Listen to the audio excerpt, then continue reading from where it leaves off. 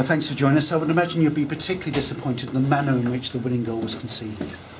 Yeah, this week it was.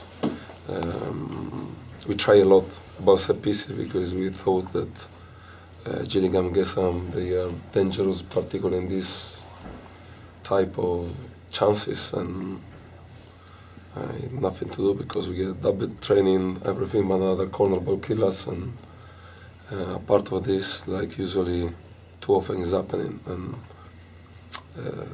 I think we create a lot of chances from the side, we create some deliveries important, some crossing, but sometimes also the goal, it happened even when I think the keeper could do nothing. We were in the ball at 2 yards of the goal, so to score obviously make a difference in this sport, and I think I can say thank you to try to push till the end, to be alive to the end to the guys. We are lacking about the finishing, and we lost the game with another corner ball another time.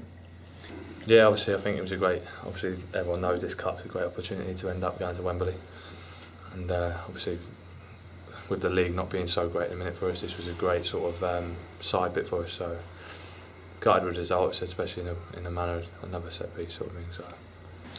Yes, we already had 3 set places here in Gillingham in the league.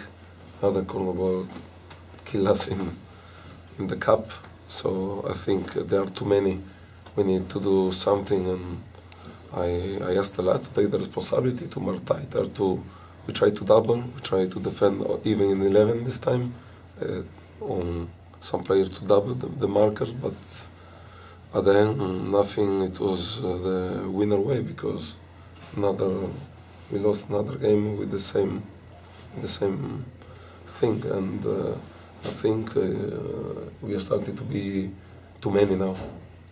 Yeah, it's been frustrating. It's nice to get another game. Said try and keep myself going, so I'm fit enough. Obviously, when I get the shout, it's been a tough start for me, and that with personnel coming in and that. But all I have to do is keep myself fit, so when I get the chance, I can perform.